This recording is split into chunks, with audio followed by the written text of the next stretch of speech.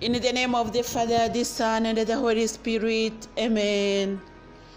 May the peace of Jesus be with all of us. My brothers and sisters, we continue the reading of the Bible. We just arrived on chapter 17 of the book of Genesis. May God bless us, my dear friends. Amo Marie-Louise Umomalarongo.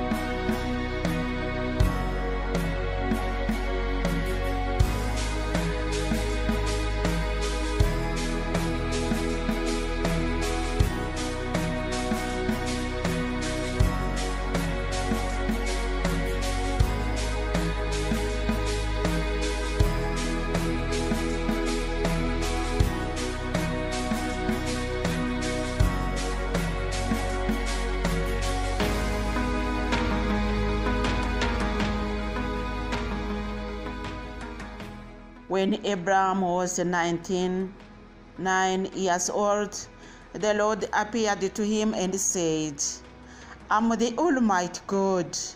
Obey me and always do what is right. I will make my covenant with you and give you many descendants." Abram bowed down with his face touching the ground, and God said, "I make this covenant with you. I promise that you will be the ancestor of many nations. Your name will no longer be Abram, but Abram, because I am making you the ancestor of many nations. I will give you many descendants, and some of them will be kings. You will have so many descendants that they will become nations. I will keep my promise to you and to your descendants in future generations, and everlasting covenant. I will be your God and the God of your descendants. I will give to you and to your descendants this land in which you are now a foreigner. The whole land of Canaan will belong to your descendants forever, and I will be their God." God said to Abraham, "You also must agree to keep the covenant with me, both you and your descendants in future generations. You and your descendants must all agree to circumcise every male among you. From now on, you must circumcise every baby boy when he is 8 days old, including slaves born in your homes and slaves bought from foreigners. This will show that there is a covenant between you and me. Each one must be circumcised, and this will be a physical sign to show that my covenant with you is everlasting. Any male who has not been circumcised will no longer be considered one of my people, because he has not kept the covenant with me." God says to Abraham, "You must no longer call your wife Sarai. From now, her name is Sarah. I will bless her, and I will give you a son by her. I will bless her, and she will become the mother of nations, and there will be kings among her descendants." Abram bowed down with his face touching the ground, but he began to laugh when he thought, Can a man have a child when he is 100 years old? Can Sarah have a child at 90? He asked God, why not let Ishmael be my heir? But God said, no. Your wife Sarah will bear you a son, and you will name him Isaac. I will keep my covenant with him and with his descendants forever.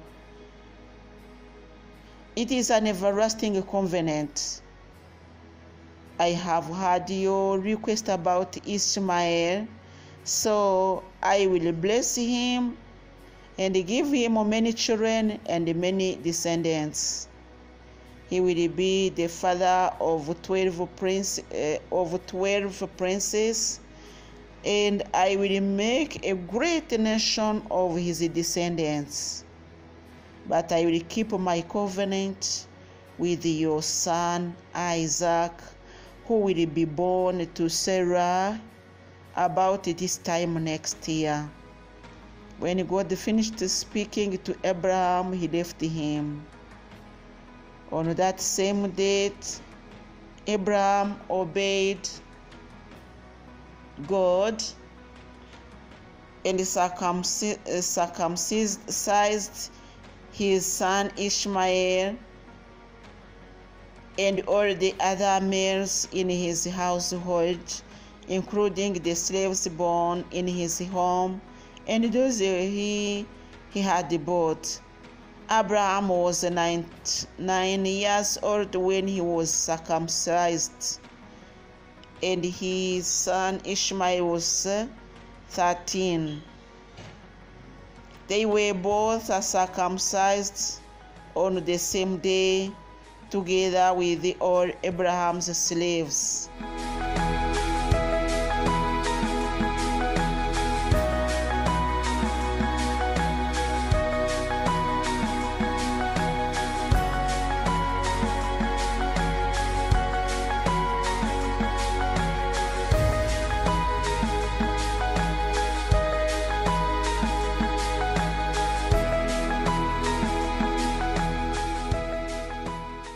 Let us continue the reading with chapter 18.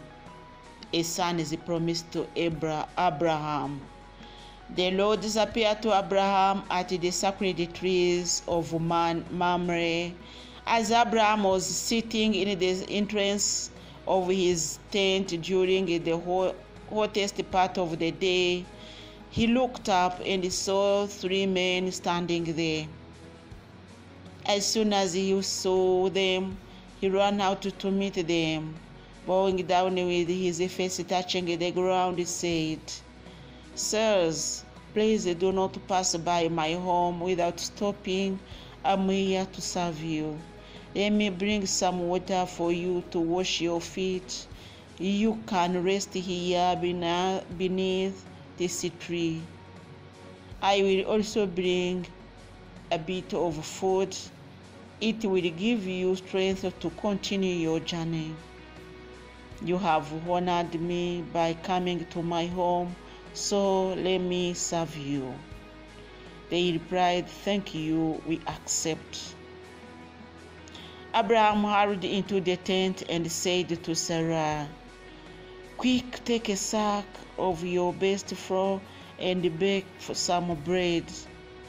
Then he ran to the herd and picked out a calf that was tender and fat, and gave it to a servant who hurried to get it ready. He took some cream, some milk, and the meat, and set the food before the men. Then under the tree he served them himself, and they ate. Then they asked him, "Where is your wife Sarah?" "She's there in the tent," he answered. One of them said, 9 months from now, I will come back, and you, your wife Sarah, will have a son. Sarah was behind him at the door at the tent listening.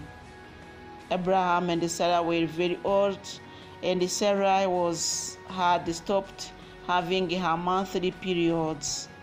So Sarah laughed to herself and said, "Now that I'm old and worn out, can I still enjoy sex? And besides, my husband is old too." Then the Lord asked Abraham, "Why did Sarah laugh and say, Can I really have a child when I'm so old? Is anything too hard for the Lord?" As I said, 9 months from now I will return, and Sarah will have a son. Because Sarah was afraid, she denied it. "I didn't laugh," she said. "Yes, you did," he replied. "You laughed." Abraham prayed for Sodom. Then the men left and went to a place where they could look down at Sodom, and Abraham went with them to send them on their way.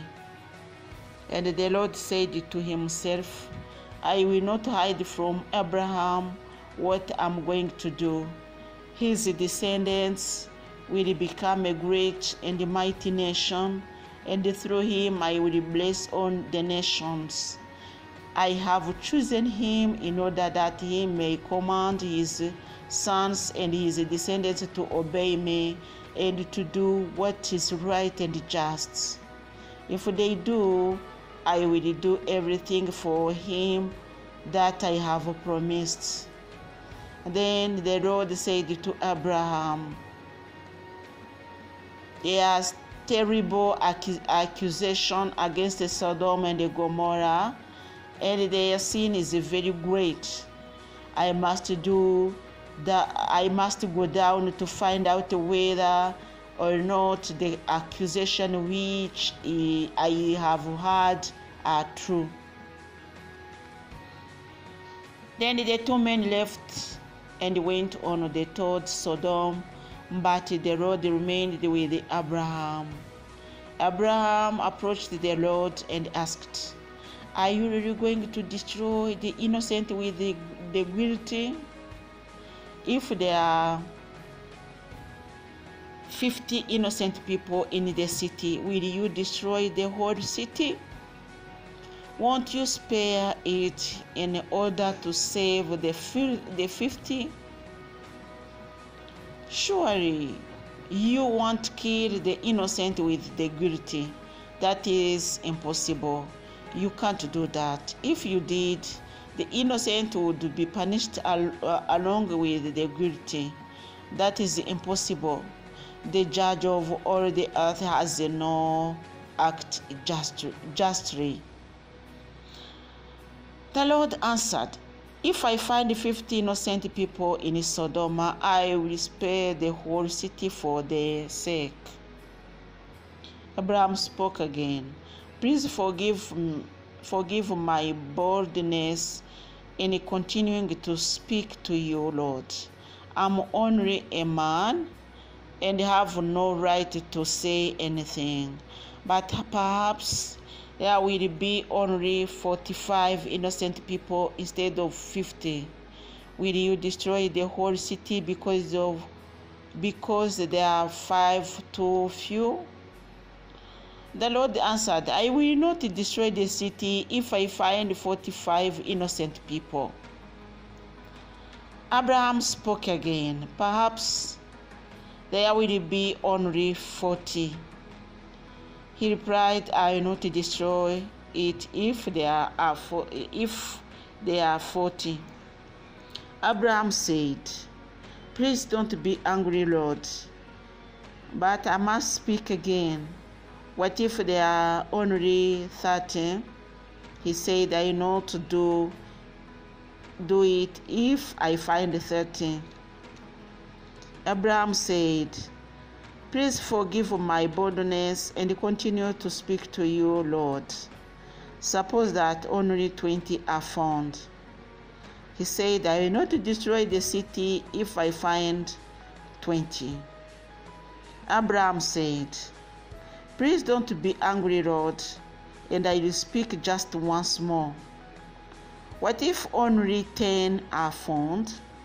He said, I will not destroy it if there are 10. After he had finished speaking with Abraham, the Lord went away and Abraham returned home. The word of God. My brothers and sisters, the city was destroyed because God couldn't find even 10 people who please his name. That is why we have to correct ourselves, so that at the time God will come to our mountains, our villages. He will find us holy. He will find us pleasing his name, so that we will save the whole nation, the whole area of ours. May God bless us in the name of the Father, the Son, and the Holy Spirit. Amen.